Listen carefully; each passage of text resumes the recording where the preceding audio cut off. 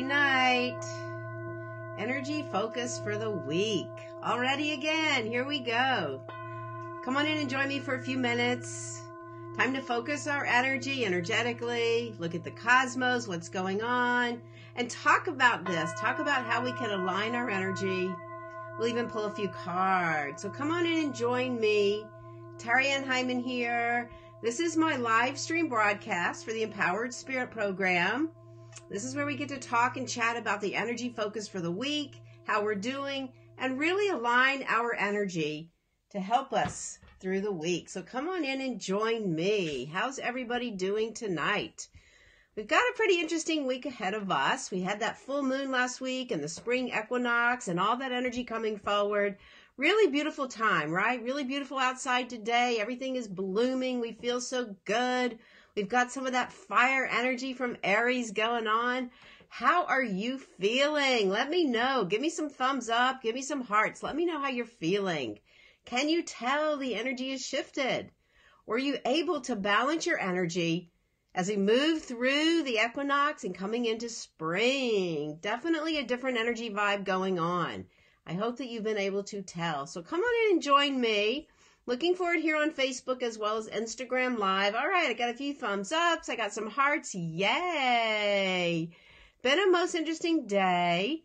Was able to get outside. All right, here we go. I see it coming through. It always takes a little bit of time. So I'm going to share this out. I'm going to share this out in my Empowered Spirit Circle on Facebook. If you're not in the group, come on over. I'd love to invite you in. We had a really great group meditation on Wednesday. 5 people got sessions coming up with me on energy clearing, Akashic clearings, which right now is a perfect time for this kind of work. Clear away the energy that isn't serving you. Clear it away. And that's really kind of what the energy is all about this week. It's all about opening up to spring, but here we are. We're at the very end of the month, last week of the month. We've got Mercury retrograde finally moving out.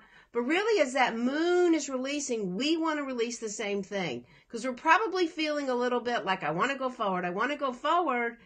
Yet, with that retrograde energy, things are being held back, right? Are you feeling that? Let me know if you're feeling that too. All right? I'm having a little trouble sharing this out. So do me a favor, if you're watching, give it a share. All right? I'm trying to get it shared here. It seems like our connections aren't that strong. So give me a minute and you do the same. So that really is the emphasis for the week. We're going to talk about that in 1 second. All right. All right. Thanks for joining me. I'm over here. I got a thumbs up. I'm here on Instagram. I'm also over here on Facebook, sharing a group. Here we go. Yay. Whoops. Sharing a group. So how is the energy? Have you noticed for yourself? Who got outside today? Got an early hike?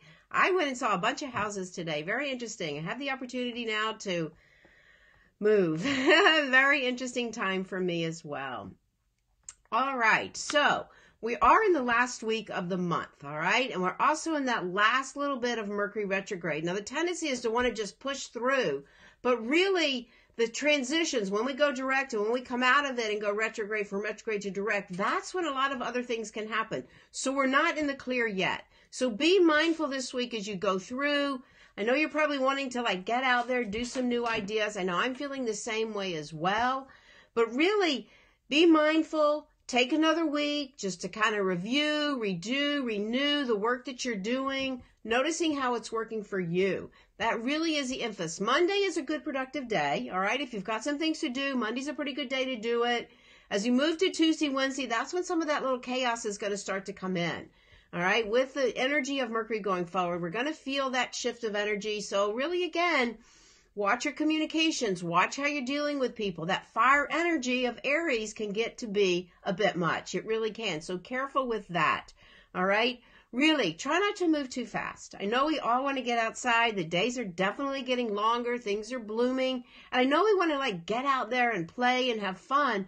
But really, we have to kind of take it easy, all right? Still try to be mindful. Go into your meditation. Spend a little extra time there so that you can ease into the season. Don't feel the frustrations going forward. And that's going to be what's going to help you really as you're moving through this week. That's probably the most important thing. So Friday too, Monday's a good productive day. Tuesday, Wednesday, Thursday, things are going to start to shake up. Friday, we're going to still start to feel some things moving forward as you move out. All right, and then Saturday, we have a nice weekend ahead with some really kind of calming energy that'll be great, and then we'll just really go full forward as we go into April, getting out of the retrograde energy and moving forward with things that are going on for you as well. So I think that it's important that we understand where we are in the cycle as the moon is releasing. We're getting ready again to let this go, to really kind of move forward. So the thing that we look for in this kind of time frame right now is like, what is blocking you? What is getting in your way? And can you open up to let some of that stuff go? The full moon from Libra that we had this week on Wednesday, that really is asking us to find that balance, that internal balance first and foremost, and it's going to come around again next month so that we can then look at the external relationships and that balance that we have as well. So the thing that comes up for me, which is partly because of that Chiron energy, we've talked about that, Chiron is moving, is that what are some of the things that you've been working on through the winter? Like, what has been healing for you? We all go through stuff, right? We all go through issues. What has been healing for you? And as you begin to go through that, it's like really trying to let it go. Let it go. Don't hang on to the past. Don't use the past to judge your abilities to go forward. And I know the tendency is to do that. I know I do too. I know as I'm going out there looking for houses and stuff, some fear can come in. But really, if you can approach your situations or what's going on, if you can approach it from a more neutral standpoint, if you can approach it from being able to really being in that present energy, that's what's going to be most helpful. So one of the techniques that I like to work with and teach, one of my really favorite techniques is the Ho'oponopono. It's a forgiveness technique, and the energy from that Libra energy coming forward of that full moon can help you to do that, because it is asking you to seek the balance in your life. So the Ho'oponopono is just a beautiful technique, and we'll do a little bit in our meditation today. It really is, because basically you're talking to forgiving yourself. Nobody else. It's not making anybody else right or anything. It's only really about focusing on forgiving yourself, right? Just forgiving yourself. You just weren't conscious of what was going on. We don't have to hold on and suffer with it, all right? We can let it go. So when we use the phrase, forgive me, I'm sorry, thank you for showing up, thank you for this lesson, I love you. Even just the I love you. Talk to yourself. How often do we talk to ourselves with that? I love you. Those are the 4 phrases we use in the Ho'oponopono, and that's what's going to help release that energy, dissolve it away, and raise the vibration so that you can move forward into spring, really feeling that refreshed energy. Really important that we do that. It really can be most helpful for all of us. All right, so that's kind of the energy we want to work with this week. A couple of the crystals and stones that I like to do this, one of my most favorite for this time of year is carnelian. All right, carnelian, it's got this orange energy. Its second chakra energy is really well as well, passions, desires. But there really is something about the healing energy that carnelian can offer you. Really is. It's a great stone to use. You can wear it in jewelry. You can use it in stones. You can keep it in your pockets. Really good. It really is a good stone. The other one I use is this time of year I love too, that yellow energy, the citrine, that self-power. It's also good for abundance, prosperity as you put your energy out there. Those are 2 of my favorite. So find some jewelry with it, or carry it with you in your pocket, or place it on your altar, or place it on your intention list. These are good ways to help you move through this energy, using the forgiveness, using that energy to help you heal and move forward and be stronger in the work that you do. All right, so those are some of the emphasis as we work to the releasing energy of that full moon, that we really want to help ourselves open up, be more present with who we are, be more in that present tense versus carrying all the other stuff from the past. All right, so we're going to look to the cards in a minute, but let's just take a moment and center our energies, and we'll offer a little bit of that Ho'oponopono. And again, you're offering it to yourself. It's nobody else's. It's your energy, your consciousness, your inner child, yourself that you're working with. And that's going to help you to come about it in a more present energy. Very powerful. All right, so let's begin. Wherever you are, if you can, just for a moment, take a nice deep inhale. And just exhale away. Letting go of the day. Calling back your energy from the week. Call it back, all the many parts that have been scattered around. Feel yourself centering by feeling the feet flat on the floor. If you can, just close your eyes for a moment. And just take a nice deep inhale. And exhale. Send the breath down as you center your energy. And just call in your higher self, the wise higher self.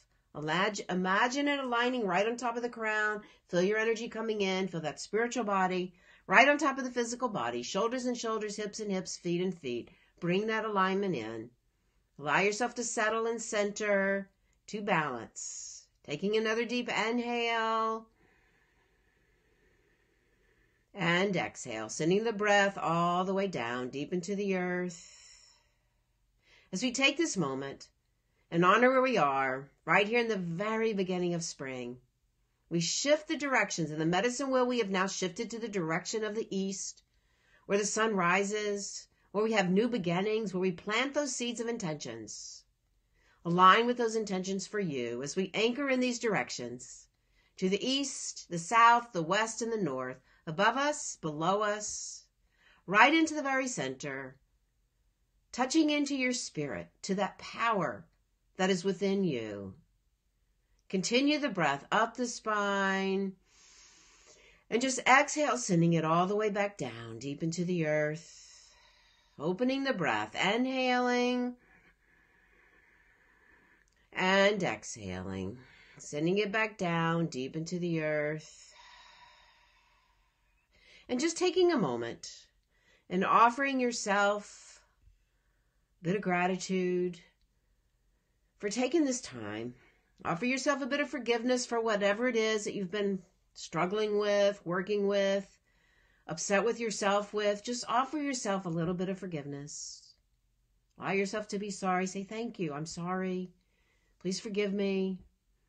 I love you. And offer that love right into the very core of who you are, to yourself, your inner child. Very healing. Inhaling. And again, thank you. I'm sorry. Please forgive me. I love you. Several times. I love you. I love you. It's not selfish. It's a beautiful way to honor that inner part of who you are, the consciousness within you. Just take another breath. And feel your energy coming into being very present in this moment.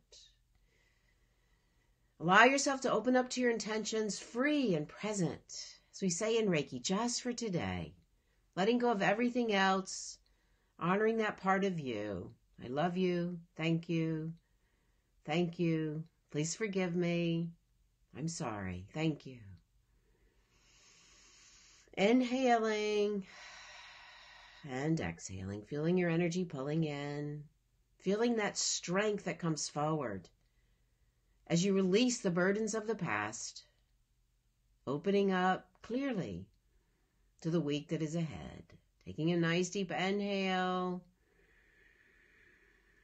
and exhale, sending the breath down deep into the earth, bringing that awareness back, linking the eyes back open, coming back.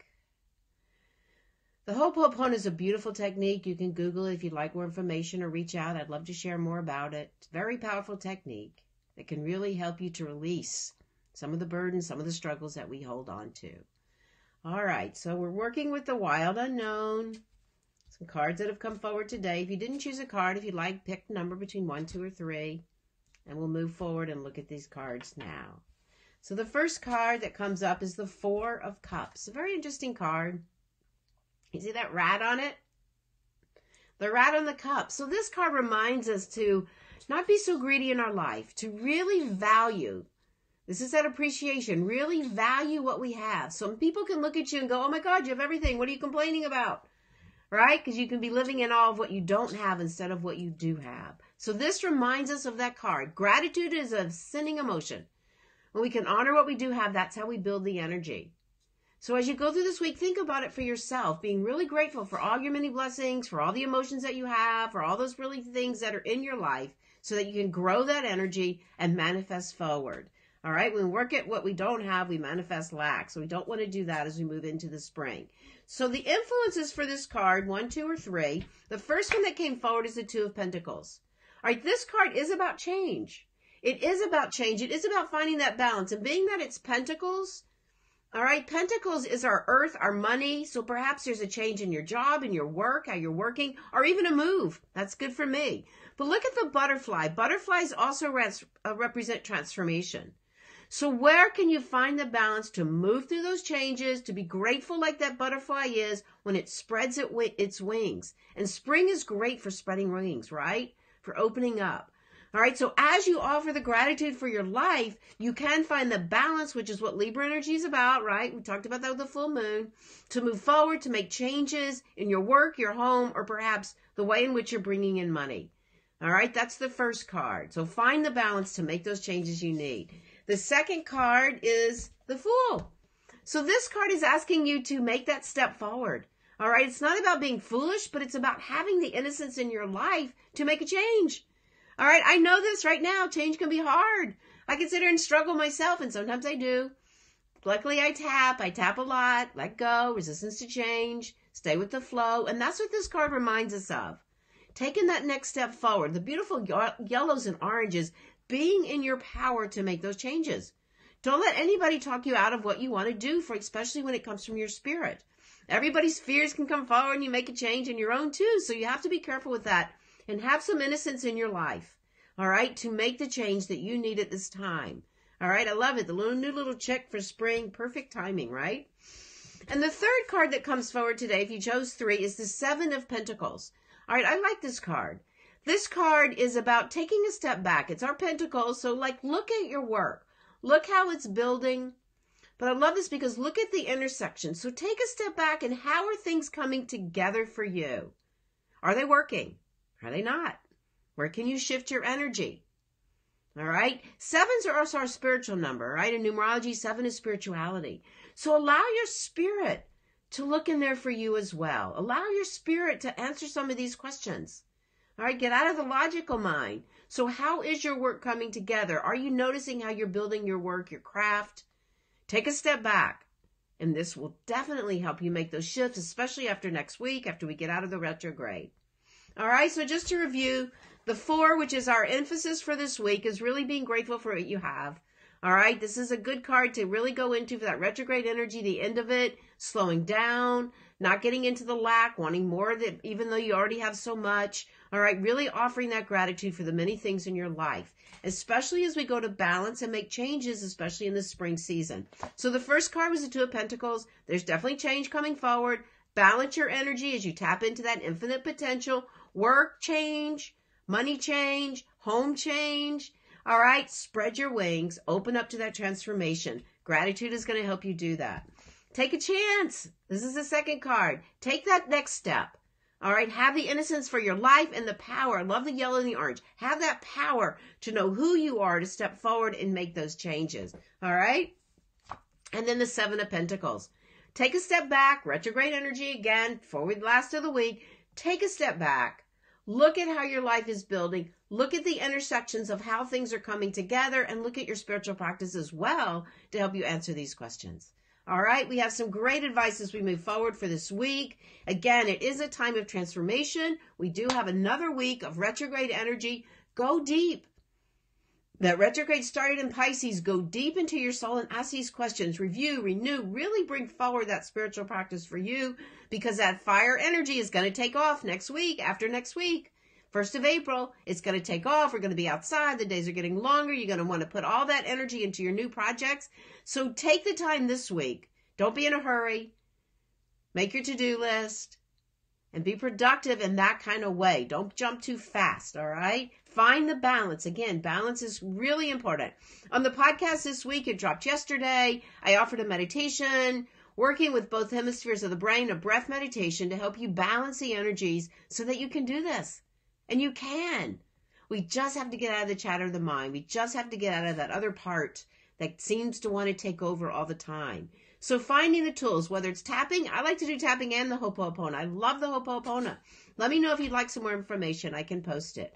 All right. So coming up, I am going to be teaching, if you want to learn more on how to read the cards for the Wild Unknown, if you're in the Birmingham area, I'm going to be teaching at Beacon Yoga, beautiful studio.